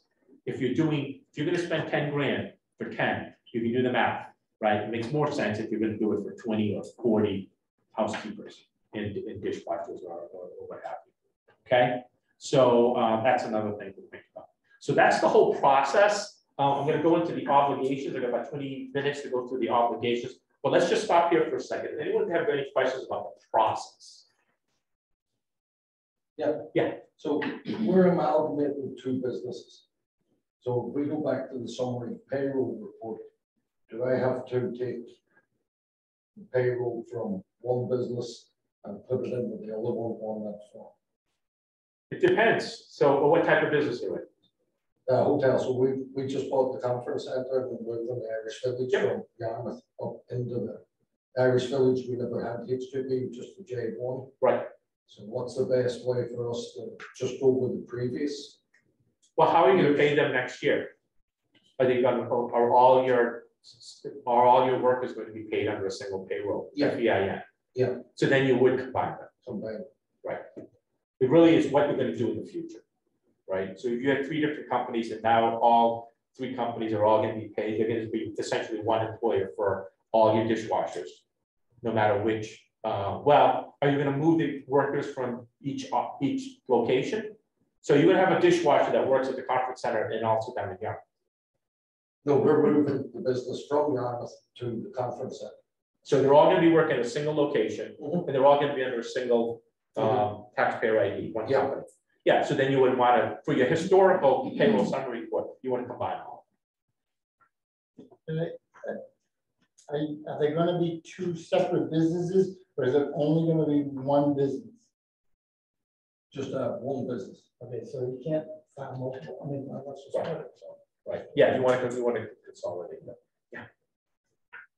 My problem, I guess, is that when we work out restaurant, we hire them to be a prep, like food prep, and then if they're any good, we bring them to the front line. But it's hard to bring them to just bring them into the front, the fry area, cooking. If they're not up to the task, it gets pretty busy. So Well, so there was a news bulletin put out. So if you're investigating, all right, and most of your investigations are going to be started by either a competitor or by one of your disgruntled employees, probably a US citizen, or the H-2B themselves, all right? So that's going to be the source of all your investigations. And it's just like it's like every other wage and hour. Department of Labor wage and hour division are the ones that enforce 90% of this, all right, 99% of this, okay? Even USCIS has deferred investigatory powers to the Department of Labor wage and hour. My national association has quarterly meetings with wage and hour. And they said the biggest violation they see in the H-2B process is that employers put their workers in positions they're not supposed to be working. Okay, so that's exactly it. So you bring somebody in as a dishwasher, and then you have them doing line cook duties, and then they eventually become a short order cook. Or you bring somebody as a short order cook, and now they're the sous chef, right? Which is what happens in restaurants. I get it. Right. I had a company that brought in lifeguards, and every once in a while, the lifeguard had to be a pool attendant. So they had to make sure that kids were old enough and tall enough, they had parents, and they had to log them in. Right. They were fined because we didn't say that they were also pool attendants, which is a different occupation than a lifeguard. Okay. So they had to pay back wages because pool attendants got more than lifeguards at that particular time. So they have to pay back wages to all of them because they performed pool attendant duties. So the risk you run by doing that is that if you're investigated, they will say that you brought this person in as a dishwasher, you paid them $16 an hour, but you have them perform job duties as a cook that the prevailing wage is $18. Not only do you have to pay that person $18, then you poisoned your cooks. So technically, all US cooks that were making $16 an hour, you have to now pay them $18 an hour as well. Okay, but you can mitigate that a little bit by, so if they came in as a dishwasher and went to the line cook, if you adjusted their salary so that all the line, you were paying them the line cook's position, then if you ever got. Yeah, you can mitigate it, but that's the biggest violation they see, is that they're putting people in positions that they're and doing job duties that they're not required to do. But the problem with that is, I mean, the solution to that is have a very broad job description, right? Say, I want a general kitchen worker. They're going to do dishwashing, they're going to do prep cook, and they may work the line. But then the problem is, the U.S. Department of Labor will pick the highest occupation job duty that they're doing, correlated to the highest occupation, and you have to pay all your H-2Bs then. So now you may end up paying a dishwasher $20 a year for the entire season, an hour for the entire season, right? So the problem with being too broad is that you're going to get stuck with a higher wage, you're going to be overpaid. And in technically, although the Department of Labor can't enforce it, the law requires you to treat all other workers the same. And if you bring an H-2B worker, and let's say you're not filing for cooks at all, right? You only have American staff or cooks, but you have dishwashers that are H-2Bs. Once one H-2B dishwasher performs cooking duties, now you've brought all your cooks into the H-2B program. You didn't need to do it. Because you have to treat, now you have to pay that H-2B worker the prevailing wage for a cook. And you have to comply, and you have to treat all American cooks at the same wage. But you don't have to pay the H-2Bs that are still doing prep work as much as you're paying the line cooks? That's a good question. All right, so the question is, you can pay people different wages, okay? Obviously, you can't base it on your citizenship, your color, your religion, right? You can't do it on the obvious things. But you have to disclose that in your application. So if you're going to have a range, say, listen, we pay up to 20% more for people with more experience, that's fine, but you have to disclose it in your initial job offer. All right, so that's just one of those things that you've got to treat everybody the same. That's the big issue. Can we just, this would be important, I think, for people. An audit, not an audit, this is separate from an audit, just an investigation. Periodically, DOL or USCS, primarily DOL, will take a section of the country, different areas, because remember, these 66,000 visas are for the entire country, and they're for the entire panoply of job in industries rather that apply for these jobs. It's not just hospitality like it would be on Cape Cod. It's not just restaurants. It's not just landscaping. It's forestry. It's shrimping. It's crabbing. And shipping. It's everything. So you're competing with all these other industries for these 66,000. So typically, this would be what we call in the vernacular a raid or an investigation. They'll take Nantucket, for example, or Cape Cod, for example, or Martha's Vineyard, for example. They'll take 2 investigators, they'll send them there for 1 week. They'll give them a list of employers. There might be 10, there might be 20. They'll say, you have to go investigate this employer. This person sought and secured H-2B workers. They come to your premises. They usually come knocking at they don't come unannounced. They'll call, they'll say, hey, we're coming. We'll see you there at 8:30. They come to the restaurant. They say, we want to see all your paperwork. So the first thing you have to do is you lay open all your files. They want to make sure you have all the 797 form approval notices. They want to make sure you have all the payroll documents. So then they'll say, okay, what job title? They'll see which job titles you hired Joe Smith for. Joe Smith was brought in as a dishwasher. Okay, all his paperwork's in order. Next thing we'll do is let's see the restaurant. What do you mean? Oh, there it is, right there. That's the restaurant. Okay. And they're taking pictures, they're making notes because they have to do a report. And they do this all in a week for 10, 20, whatever, however many that they give. Yeah, they did this 2 years ago. Right. And that's usually kind of a cycle. Nantucket was, I think, 3 or 4 years ago. So it's kind of a cycle.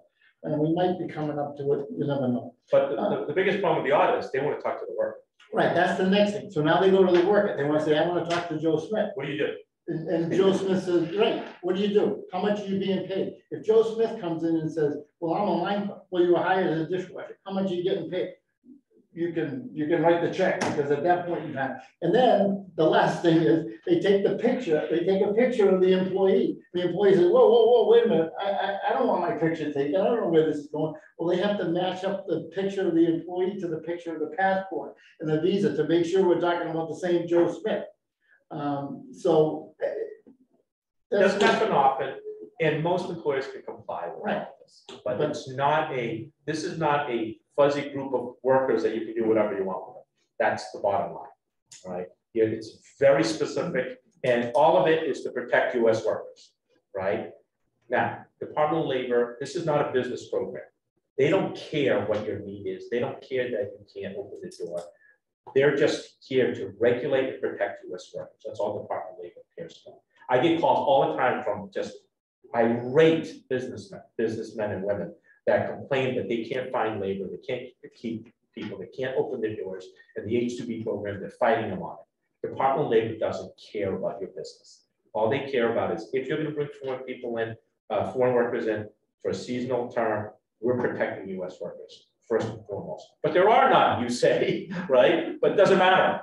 They're saying, why aren't you offering $25? They want you to pay $50 an hour. Does that help U.S. workers? Their sole mission is to protect U.S. workers. So they don't care about your business or business needs. They sympathize, but that's not their job. Okay. And every spring we have a seminar here about wage and hour, and we bring the two ladies that run the wage and hour division for Southeast Massachusetts, and my partners here, and they talked about FLSA and all the employment laws that you have to comply with. They're sympathetic, but they'll be the first to tell you it's not their job to worry about your business. Their job is to worry about American workers, and you're treating American workers safely, that they're getting first opportunity at these jobs and they're being treated the same as foreign workers. And USCIS's concern is that you're treating foreign workers and you're not taking advantage of them either, right? By paying them $3 an hour, like threatening, if they don't do overtime at the regular rate, but being deported.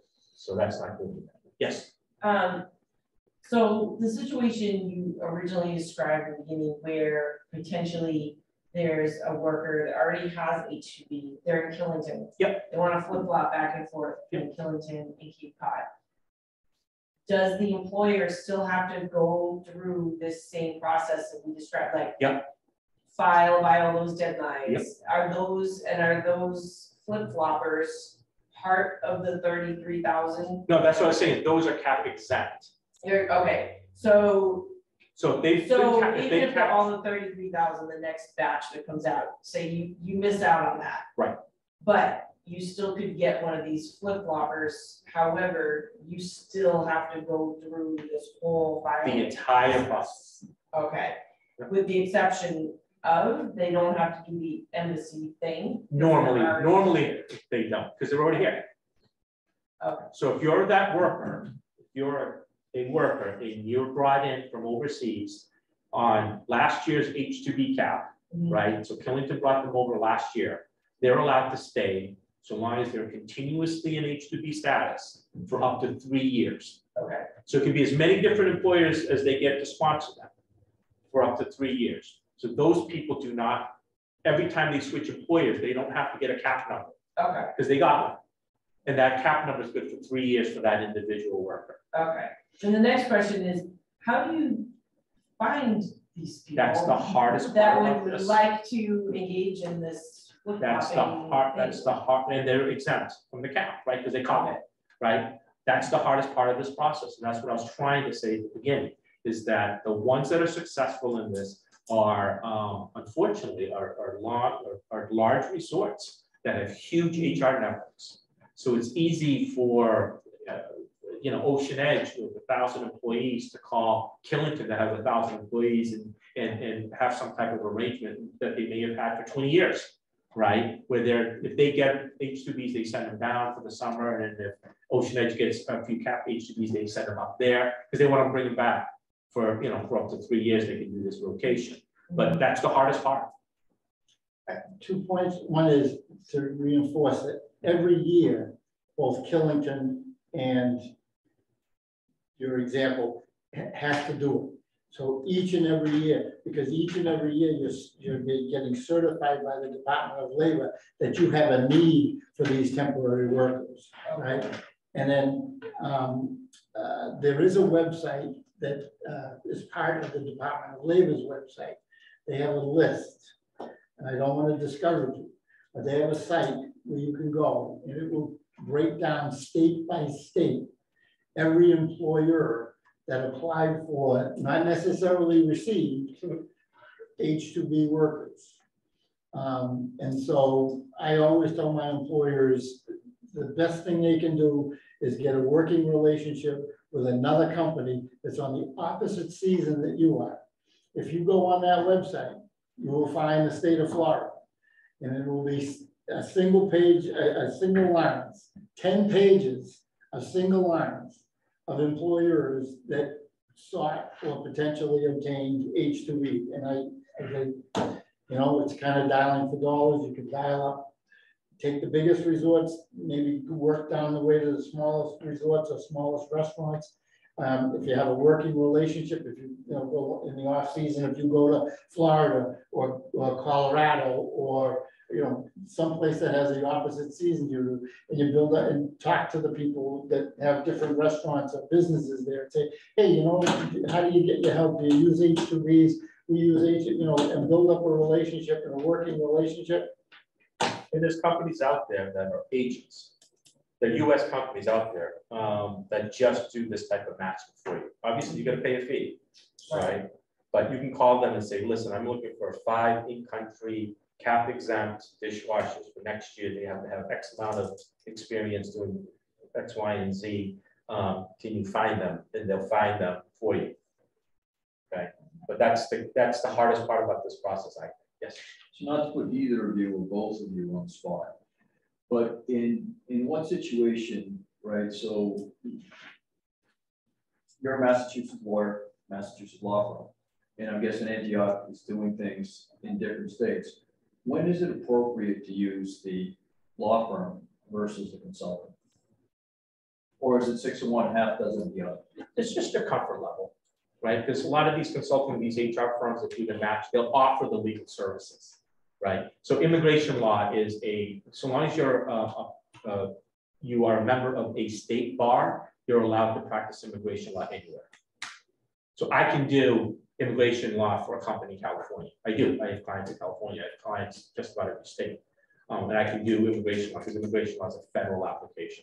So long as you're a member of the bar.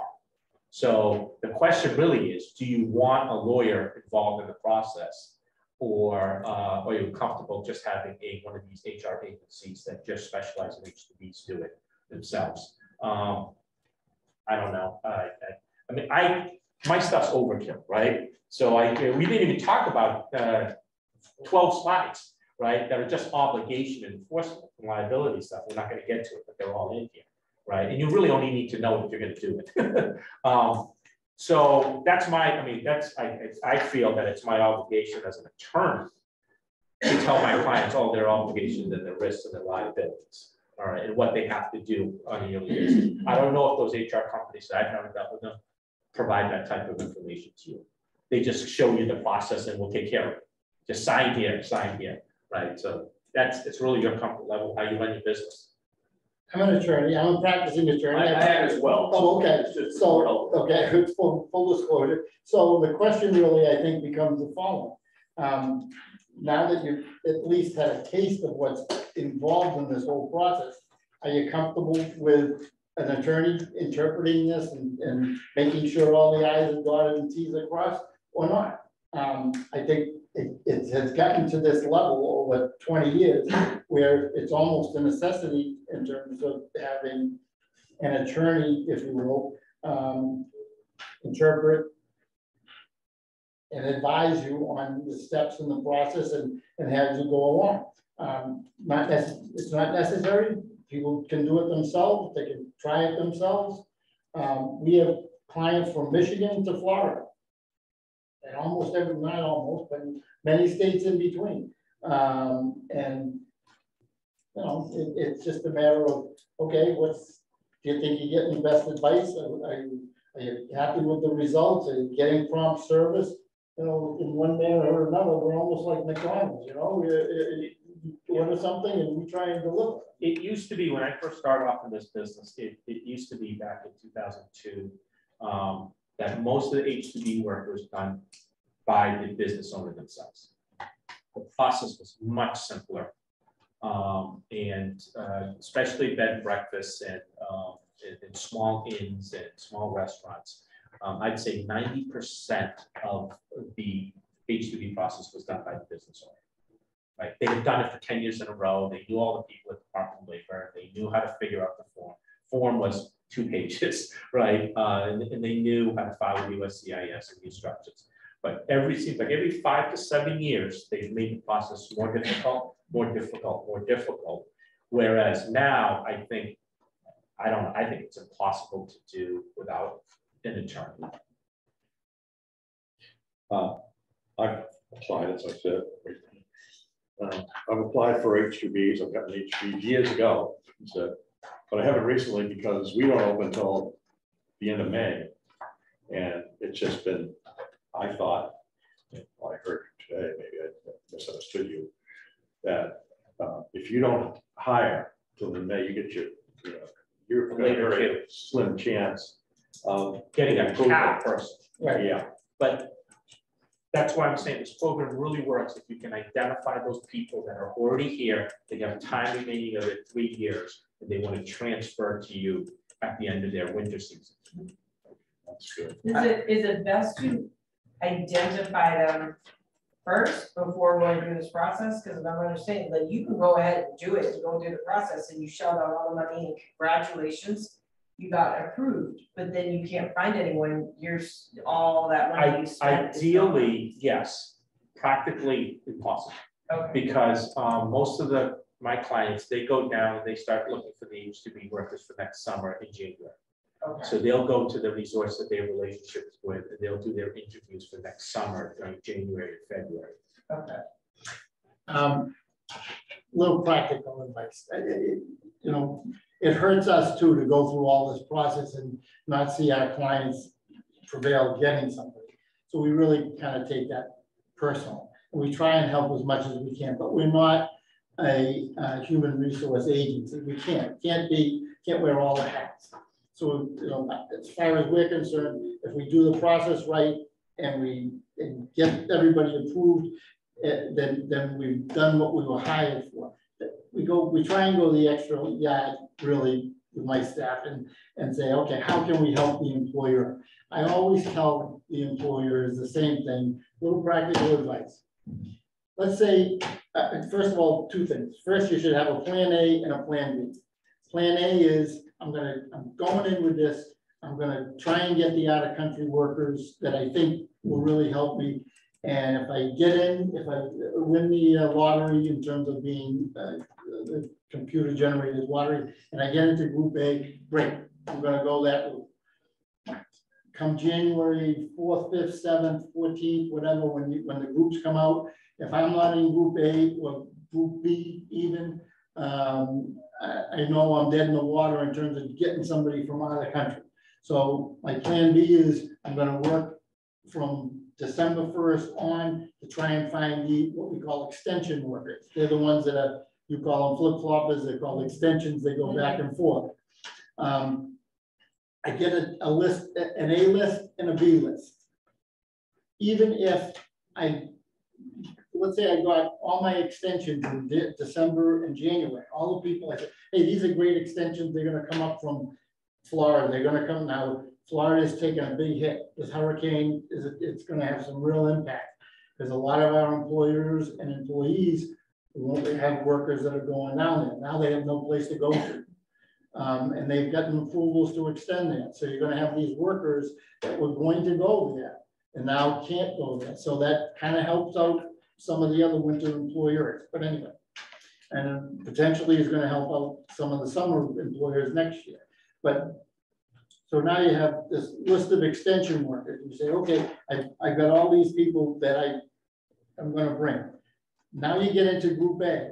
Now you have the best of both worlds. You can create a real A team. You can say, all right, look, I'm going to take Joe, Sally, and Tom from out of country who I really, really wanted in the first place. And I'm gonna take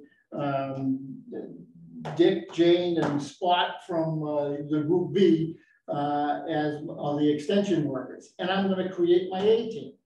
Great. Now you have some of these other extension workers that you were going to bring that you don't have enough room for. Guess what? I can find them work. All these employers in the room can find work for them.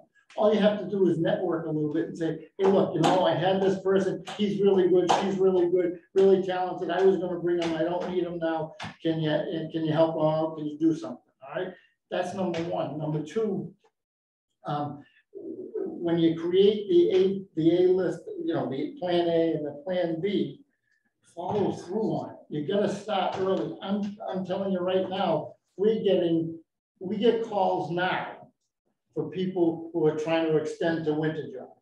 It's too late. We were getting calls in July from people who were in summer jobs looking for winter jobs. You know, you just have to work it. And if you're committed to doing it, it'll work. We have one quick question from the online group. Can you indicate a preference for where workers will come from, or is it random? No, where do you find? Well, there are 50 to 55 countries. Right. There's certain countries that you cannot bring people in from. Every year, the State Department produces a list of about 50 or 52 that says these are the countries that they can come from. Everybody else can't bring them from Iran, can't bring them from Russia. For some reason, Antigua, I don't know why. Yeah. Yes. I have two questions. One would be, have you figured out the cost per hire? It depends on how many people you put on an application. Okay. Right, that's really what it is. It's you know, legal fees. Let's just say it's $10,000, but you bring in one worker, $10,000. Okay. But if it's 10 housekeepers, right, and it's $1,000 per housekeeper. That's what I'm saying. It doesn't really make sense from a dollar perspective unless you're doing a number of them. And then you mentioned earlier in the presentation that if housing was provided, you have to disclose it.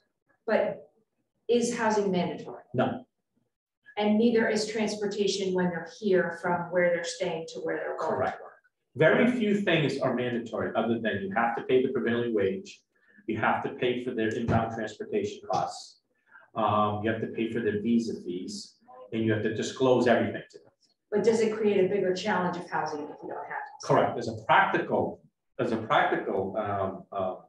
factor on the Cape is if you don't at least arrange for them to have housing, they're not coming. I always tell people two things. Number one, they can't come and live in a tent.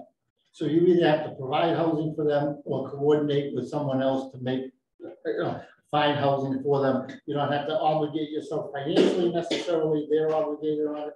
If you provide housing, you're able to charge them a reasonable rent on a weekly basis to compensate. So that's a really good question, right? So there's very few things that you have to provide. The problem is that if you do provide them, you have to disclose it so that you're offering it to U.S. workers as well. Okay, so that's a very critical point. But yes, a practical matter, if you can't provide housing or at least coordinate housing for them, they're not coming. And daily transportation is becoming a bigger issue too. You know, how am I going to get to work every day? If you put me in a place for $50 a week in Yarmouth, but you're in Dennis or you're in Chatham, you know, how are you going to get me to work? You don't have to provide it, but it's just a practical logistical issue. Just one follow-up when you said, asked the question of how do you find them? I also tell my employers this, the best advocate that you have for your business is that H-2B employee, because he or she is now going to go on to Florida or Colorado or whatever. They're going to go to their winter job and they're going to work with other H-2B employees, either from the same country, different countries or whatever.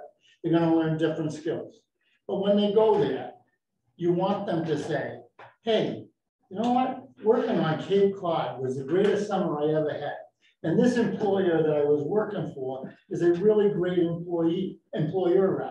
And what I want then you say to that employee, the H-2B employee that you have, look at, when you go to Colorado, when you go to Florida, you know the operation that we do here. You know the volume that we do here. You know the skill sets that are required to work in this position. Help me find somebody. So they're gonna go to that other job in the winter and they're gonna hang with other H-2B workers and they're gonna, you know, socialize with them and everything else, whether they're in the same restaurant that they work in or some other place, and they're gonna say, you know what, how'd you like to come to Cape Cod and work for the summer? My employer that I worked for was a really, really good employer, and I got all the hours I wanted. They paid me well. They treated me like, you know, a nice person and a human being that I am. And because all of those extension workers around the country, they can pick and choose where they want to work. They don't, and believe me, they do. They're gonna say yes to you, and while they say yes to you, they might be looking for something else. They find something else, they're gonna leave you in a heartbeat. But if they have an advocate for them, and it works on the other end too, because when they come here, they know that the worker that brought them here and said it was such a great thing, they're gonna make sure that they do a good job on both ends. So I think the conference room is used up. Just the last note is that up there is Mark and his business, and not mine and my business. But I think they're still accepting clients moving forward. Our office is not. All right, so we're not accepting any clients for next season at this point. What are you doing here? I've been giving the presentation for 20 years, more than 20 years. Thank you. Do it out of the goodness of my heart. All right.